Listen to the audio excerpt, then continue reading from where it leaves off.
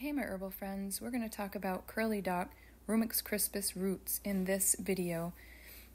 I'm going to show you how to harvest and dig up the roots and make a beautiful tincture for winter health. Enjoy the video.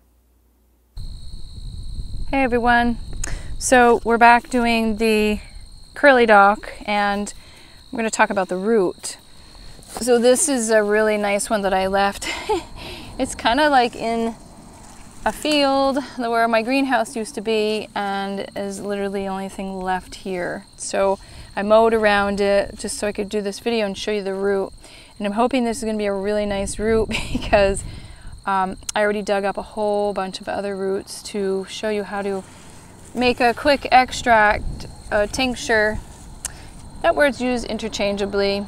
Everybody has their ways of using it. I always say extract and sometimes I say tincture.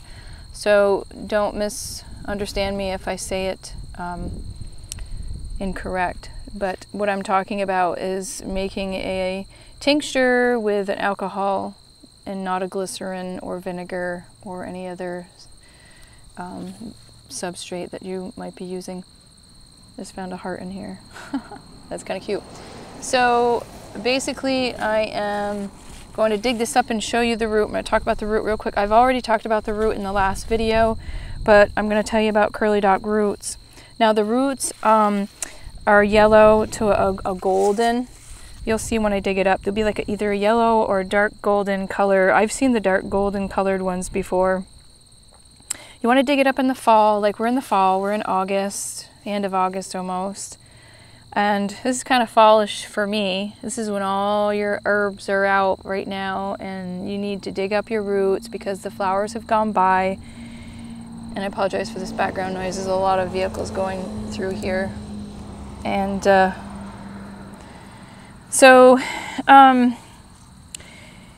I always say, like, if you need medicine in the springtime and these guys come up, by all means, dig it up and take your medicine because there's still going to be berberine and there's going to be a lot of medicine in there. And the plants know. So, you know, if you need something and you're like, oh, I need that root, my liver's, you know, and you got some skin problems going on from the winter and you're like, well, I'm just going to make some tea. I'm just going to dig up a couple roots and have that until the fall. Then I'll be smart and I'll dig up a bunch of roots and keep them for the winter and have enough for later on. So yeah, don't think, oh my gosh, I have to wait all summer long and I can't have any medicine from this plant, which you can.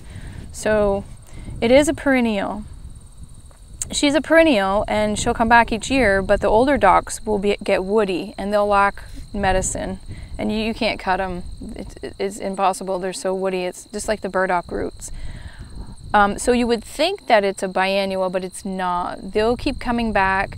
New shoots will come. New roots will come. The seeds will throw themselves and just everything will start all over again.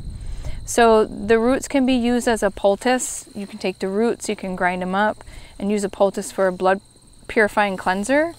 Also, she stimulates and detoxes and nourishes the liver. I've talked about this in the other video, but I'm going to go over it again.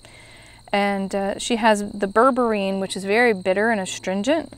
It's a compound, and the compound is it's antibacterial, antiviral, antimicrobial. It contains a compound that can also kill parasites in bacteria, fungi, and yeast. It can flush out parasites.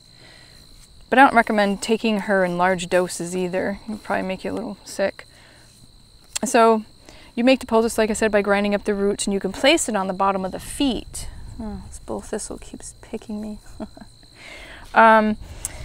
Place it on the bottom of the feet. If you're not able to ingest it, that's why I would do it that way. Or you can make the extract or tincture. And rub the tincture. Like I tell people with a lot of my formulas with kids and they're sick, they're not going to drink anything. With my boys, I always rub their feet and up and down their spine and on their belly when they were sick. They're not going to take anything if they're sick. They're going to throw it up. So you're just going to rub them down with the herbs. That's why I really like making tinctures because they're versatile. They can be used so many different ways. You can put them in their bathtub, you can put it in your tea to evaporate the alcohol if you're alcohol sensitive. My alcohol does not have gluten in it, so that's a plus. She helps with jaundice, skin issues, boils, congested liver, constipation, and diarrhea. So either or. So you know it's not going to give you, if you take it, oh, I'm going to get diarrhea from it. No, if you need it, if you're constipated, it's going to help you with that. If you have diarrhea, it's going to help you with that. So it's a pretty amazing herb. Syphilis, iron deficiency, anemia, gallbladder issues. Well, if it helps liver, it helps gallbladder. So you want to dry the roots for the winter and use it as a tea. And as a tea, it's great for rheumatism, sore throat, liver problems. Remember, it's bitter, very bitter and astringent. The compound berberine is antibacterial. So, and as she's also high in magnesium and calcium. But remember, you don't want to take her in large doses. This is why I like combination. When you make herbs in a combo, they work really great together, and that's what I like doing. I like making combinations. So you're going to get one herb is going to help the other herb, and the other herb is going to help the other herb, and it's kind of how they work together. You know, they work as a team. So let's dig this baby up, and I hope I can dig her up. And try not to, when you're digging her up, I got my microphone hanging out. Go around it. You can hear it snapping, and if you hear it snap, it means you're going to lose it. Oh, there's my... So we're going to put the microphone down for a moment. Hopefully you can still hear me.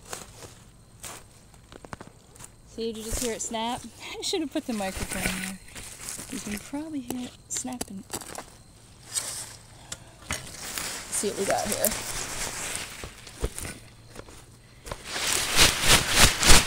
Pretty easy to dig up. Let me get my microphone back on. It's easier to hear me with a microphone. Oh, shoot. It's not working with me today. There we go. All right. Wow, I'm just going to leave that there.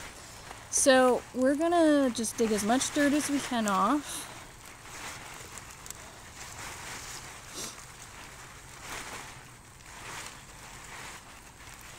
Very simple.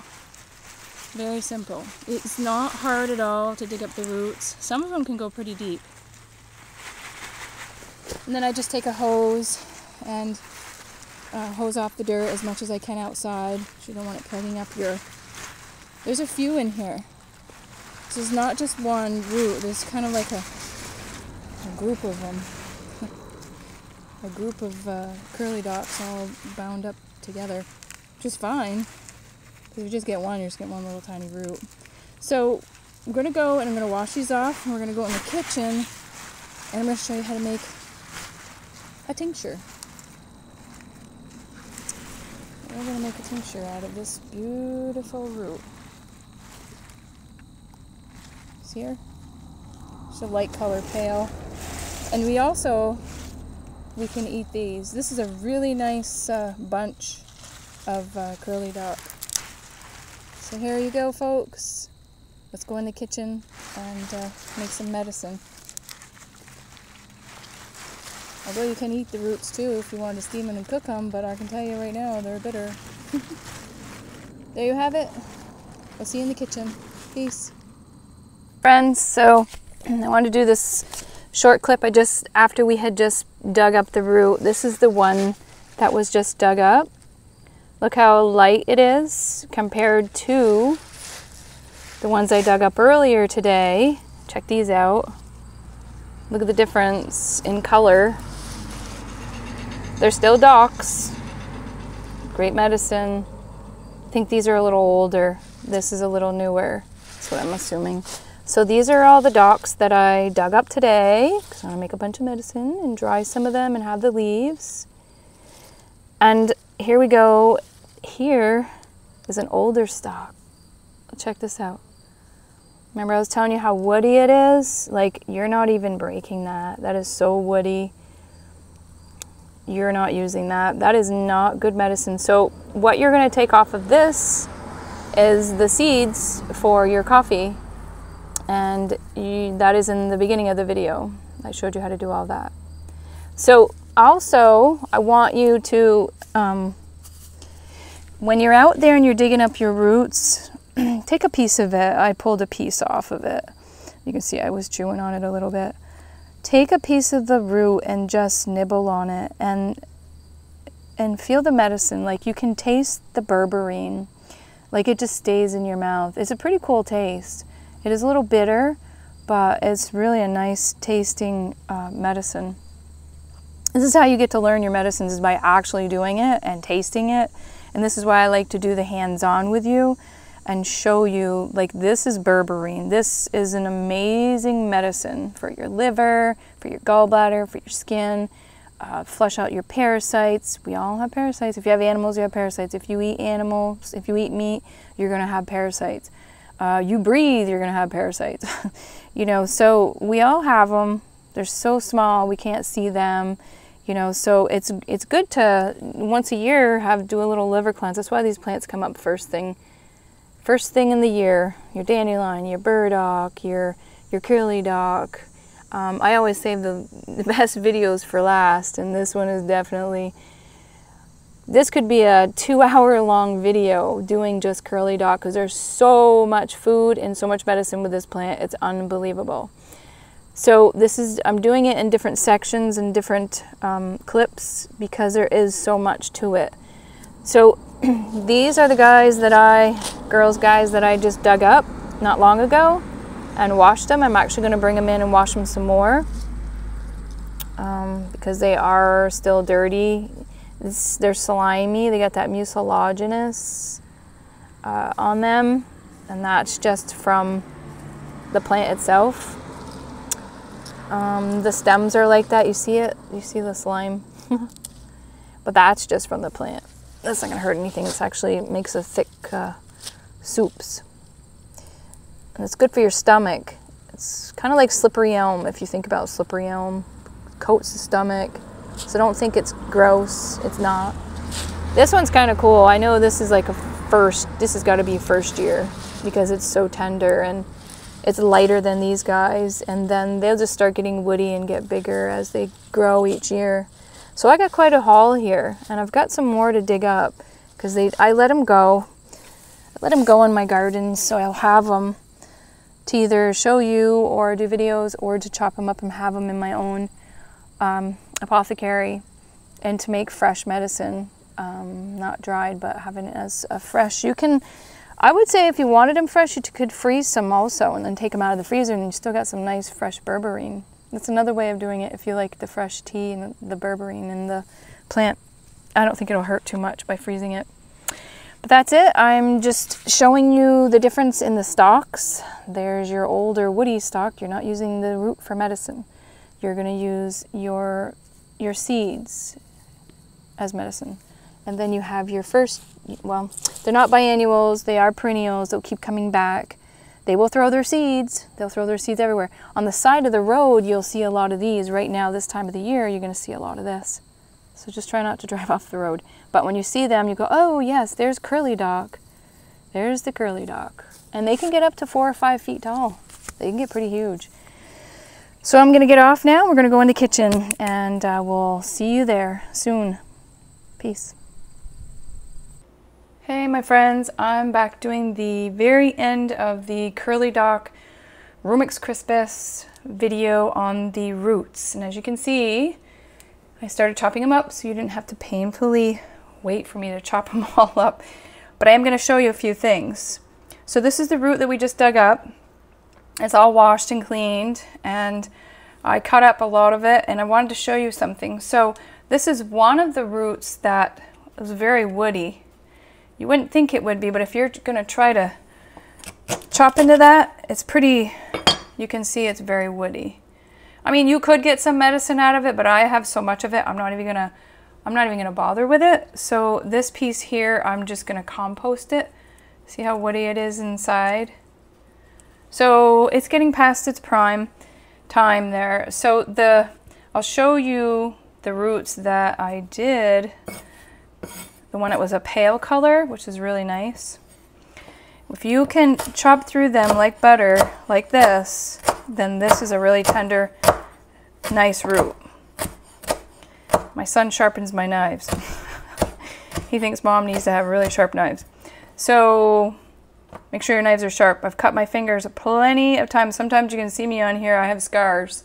I have lots of scars from cutting my hands. I think that was a burn though. I burnt it on the toaster oven taking things out. So all you're going to do is chop up your roots. The finer the better. You don't have to go crazy with it.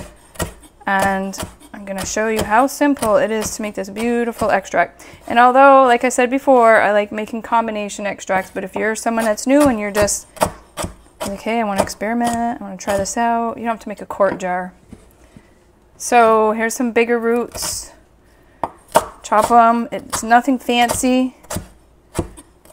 I think you've seen me chop up burdock root before.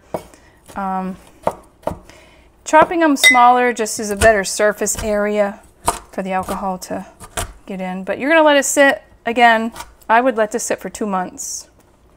If you needed to take medicine from it before time, you could take a little bit if you needed it, because there's definitely berberine. Like I said, you could chew on the root and get berberine out of it. If I was somewhere and I had nowhere to make an extract and I needed medicine right away, I would dig this root up and wash it off in a stream if I had to, and just have the medicine and chew on the root for, I don't know, sore throat, toothache, whatever. Your intuition would kick in anyways. So here we go. We're just going to fill the jar. It's very simple. You don't have to fill it to the top. I fill it like 3/4 of the way. It's going to be a very strong extract tincture. But we're using alcohol, so it is a tincture. Can you see that? There we go. We've got them all over the place. They're flying everywhere. So let's cut a few more. So if you wanted to cut more, you would chop them up and just put them on a cookie tray or in your dehydrator on low setting just to air dry them. Sometimes I do that if I want to speed up the drying process and I don't want it sitting around because it's too wet and moist and muggy out. Then you create mold. We don't want to do that. Your roots don't have to look pretty, they just have to have medicine in them.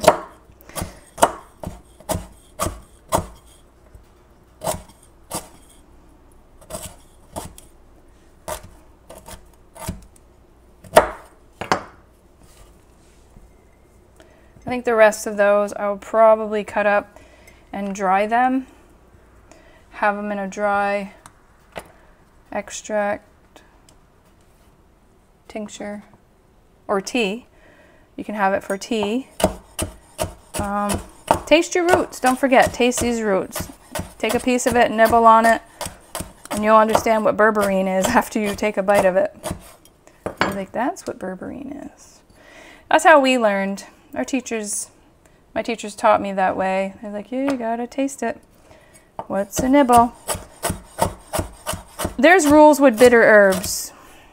Poisonous herbs will be bitter, but there are rules with dandelion, burdock. There's certain rules with bitterness that comes from certain plants. Berberine, anything with berberine in it. You just have to know your plants. That's the whole point of studying them and learning them. So I think that's pretty good. It's almost all the way up there. And again, I'm using 80 proof because I do not have 100 proof. I have 190 proof, but I'm not going to use my 190 proof on doing the curly dock roots. It's just unnecessary. It's a waste of money. So let me grab my lid.